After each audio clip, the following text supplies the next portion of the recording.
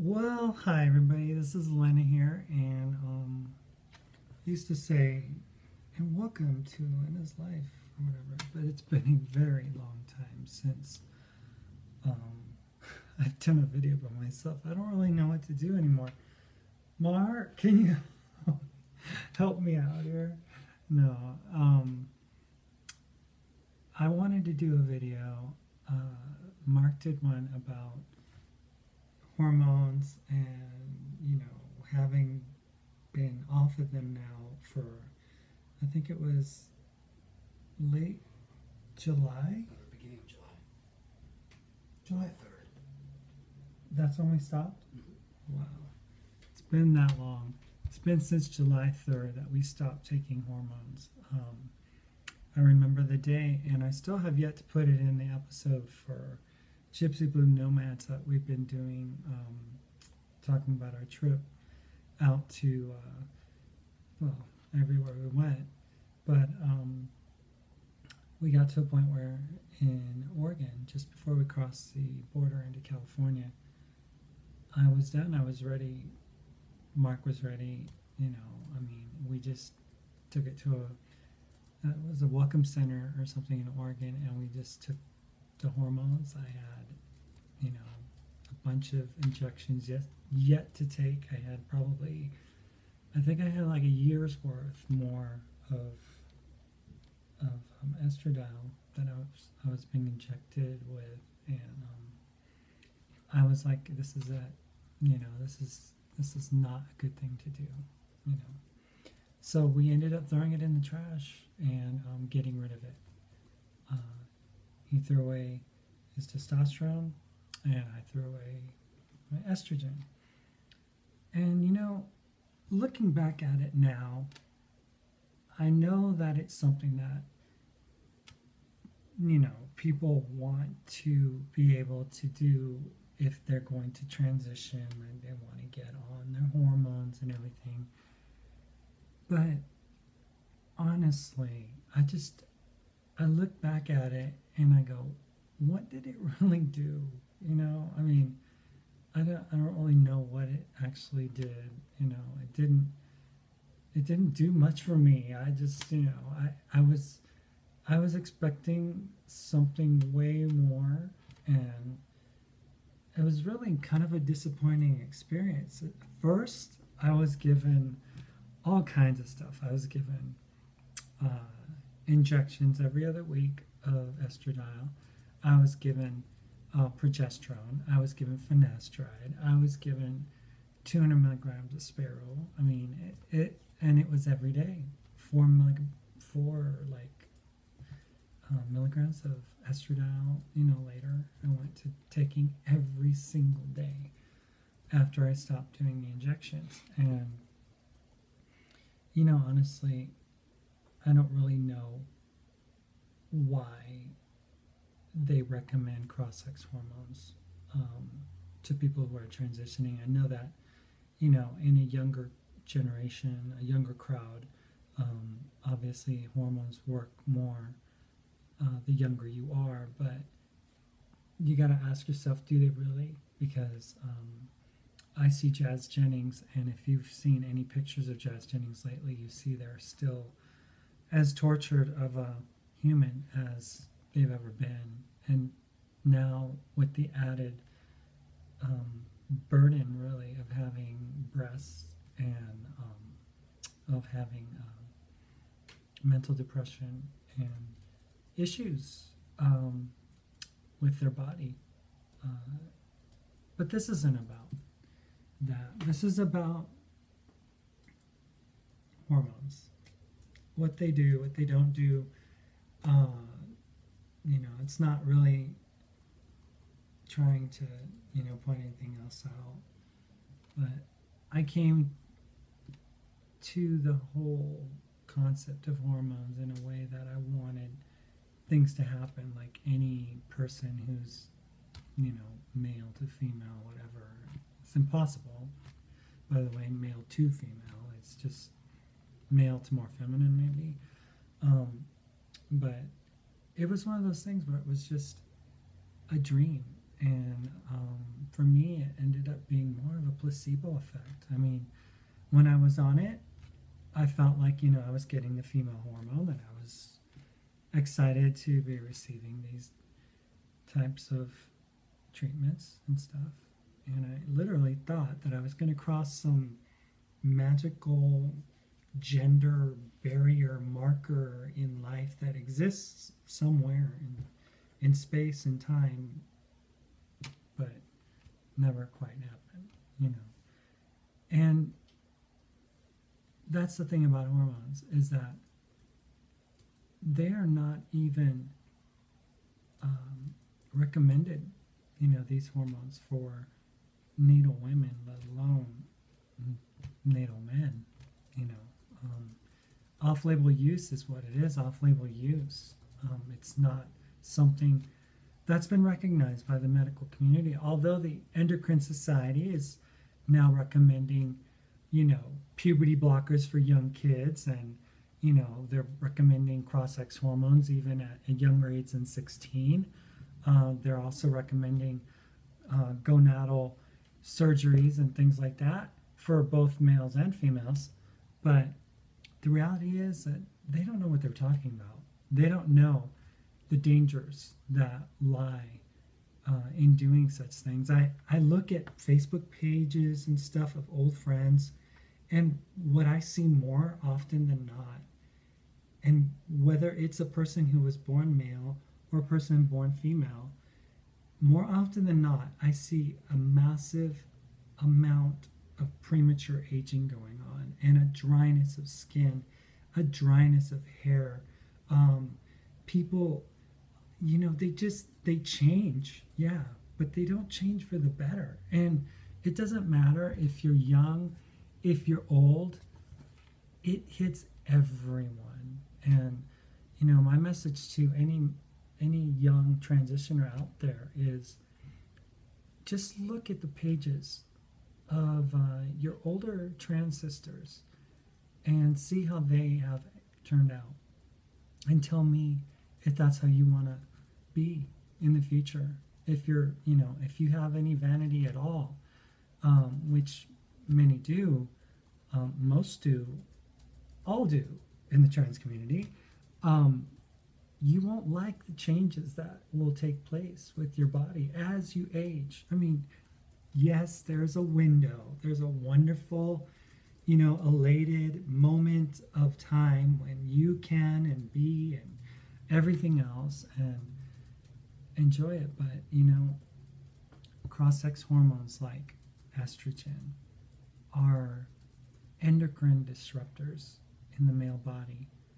And they're endocrine disruptors in big dosages to natal women. So if they don't recommend these types of treatments to women who are going through menopause, who need it really to balance out their hormones, and it's experimental at best, then what makes us think that a lifelong surgical procedure is going to do anything for, medical procedures are going to do anything, any of these prescriptions in the long run? Because, for me, what I noticed more so than anything else was a huge placebo effect. And ever since now that I've been off, and it's been, it was July 3rd when we stopped, I feel very balanced. I feel very relaxed. I feel very in control of my thoughts and emotions. And although I do go through bouts of depression at times, and I still struggle with gender dysphoria to a certain degree, and I struggle. Yeah, I mean, it's not something that's not apparent to me, but I know that instead of helping the situation with regards to my gender dysphoria, I think that estrogen was worsening it. It was making it more difficult to cope with things. I stopped taking Spiro, which I recommend to anyone who's been given this type of prescription, a diuretic that's basically a cardiac heart medicine that was repurposed to be used in the trans community for people that were dealing with not wanting, androgen, issues and whatnot, they call it. But it doesn't do much other than to raise cortisol levels and to cause major, major emotional and mental issues. It's a very dangerous drug. It's something that you should not ever touch. I mean, don't even touch this stuff. Spiro is absolutely lethal to the male body. And think about it this way. You suppress anything in your life, and that's what it is. It's a suppressor of androgen, right? That's what they call it, an androgen blocker. That means that androgen is trying to balance out your body and make it balanced. Homeostasis is not able to be achieved when you're constantly repressing it. So you constantly push it down like a volcano. Eventually, something's going to give. And if you don't take care of it, it's going to cause you other problems. So, just like fats and oils don't mix, and when we're eating, we're both, Mark and I are both vegan and stuff, and we eat a lot of carbs and everything. But when you mix fats and oils, that's a toxic combination for your health.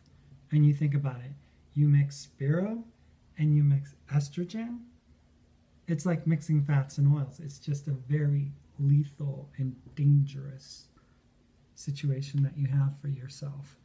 And when you add any kind of gonadal surgery, whether it be a vaginoplasty, whether it be an orchiectomy, you are basically sentencing your body to a lifetime of illness and disease. That's just the truth. I mean, I'm not going to sugarcoat it. We're going to do a show here in the next few weeks about how one young transitioner had the surgery. They hate it. They call it their expensive Lamborghini that they have to maintain because it's always having issues. And the real truth of the matter is this. A vagina is a female organ that is connected to the female body, and it is equipped and wonderfully and beautifully, remarkably made by God in a way that it is able to maintain itself. You don't need douches and all these other things that the male body would require for an orifice, which they would call a vagina. Basically a wound that wants to heal itself. That's all the body sees. It doesn't see a vagina. I don't mean to blow anyone's bubble. I don't want you to think that, oh, Lynn is being insensitive to the trans community. I'm not. I'm just being honest with you. And I'm seeing so many of these people who have transitioned and they have the surgery, or, they've had it for years, whether decades, whether months. It doesn't matter, because what happens is common. Illness and disease. And that is the problem. So by shutting down those gonads, you basically kind of like taken a part of your body out from you that can't function anymore. It can't work for you anymore. It can't bring you back to a state of wholeness and wellness. So now what you're running on is like, say you're a 8-cylinder car, now you're like a 2-cylinder car, and you don't have the ability to keep your body functioning optimally anymore. And what I'm saying is that people are falling apart, literally falling apart health-wise. And I just, my heart goes out to them, because I don't think they realize the damage that they've done. I mean, these young transitioners who get their vaginoplasty at 20 or 25 or whatever, they are setting themselves up for a lifetime of issues. And they're not feminine issues. They're male body related issues that will, not when, but they will manifest themselves throughout their lifetime. And, you know, even worse is what's happening to children. Mark and I have been on the bandwagon about talking about the dangers of, puberty blockers since 2015.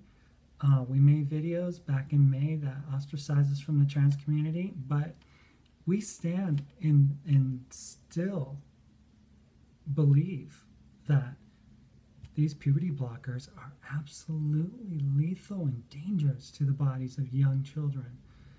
It's to anybody, if you can avoid taking medicine at all, and I mean ibuprofen, I mean acetaminophen, I mean anything, you're doing yourself a great favor because you're adding years to your life, and the effects of cross-sex hormones on the male body is not good. And you know what? Actually, I feel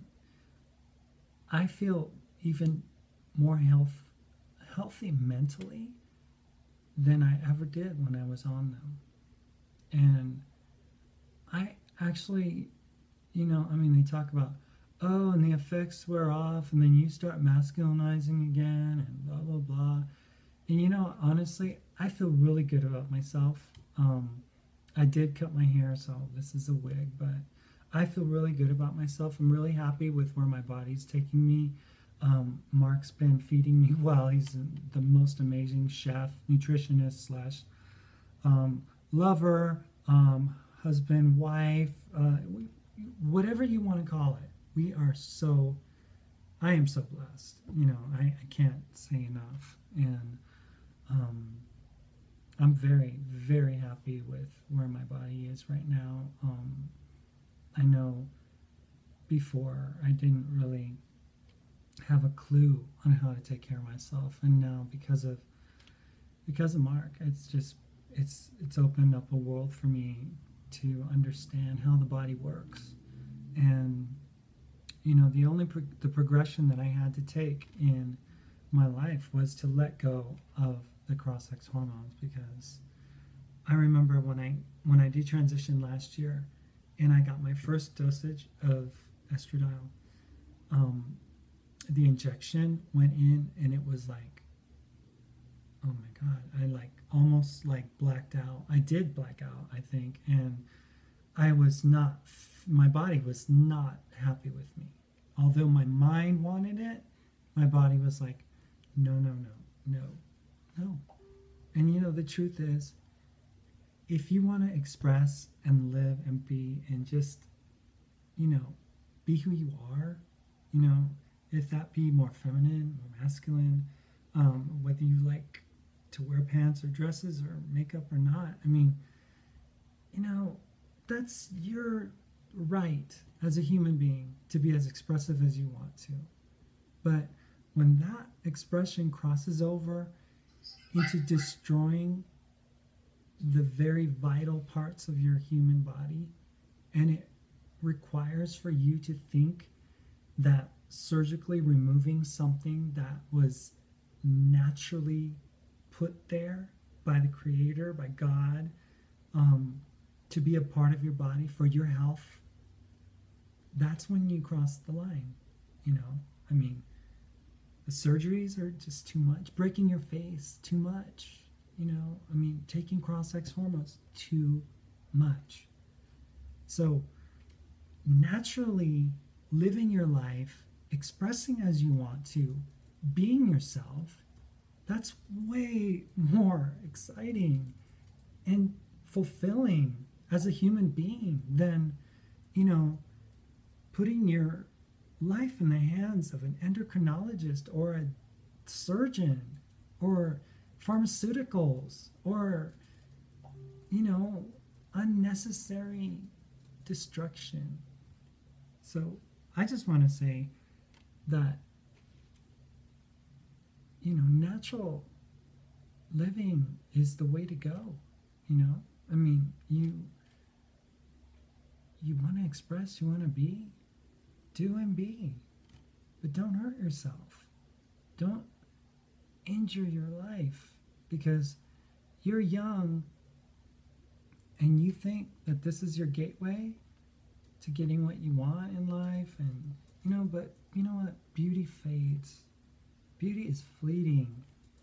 I remember when I first was considering transitioning and I was already off the wagon, off the deep end with it. I talked to a guy who actually I knew back in school, and he was a pastor, and we met at a rest area in South Carolina on my way to Charleston to do a job. And he was like, what really happens is that there's always a beautiful side to evil. There's always a beautiful side, or else it wouldn't be appealing. Why would you want it if it wasn't beautiful? And there's always a time when you're going to enjoy what you've done. But at the end of the day, you have to pay. And unfortunately, what happens is your body is the price, is what is required. And a lot of times your life is what is required. And I just don't want people to put false hope in things that have no eternal meaning. Our bodies are what they are. We've had them since we were born with them, and we're going to die with them. And when they excavate our bones in the future, if they ever did that, here lies so-and-so, a male body. Here lies so-and-so. Doesn't matter if the FTM had massive,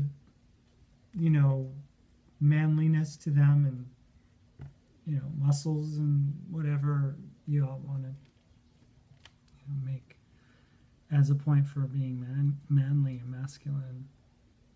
And they're going to go, here lies a woman, woman's bones, woman's skull.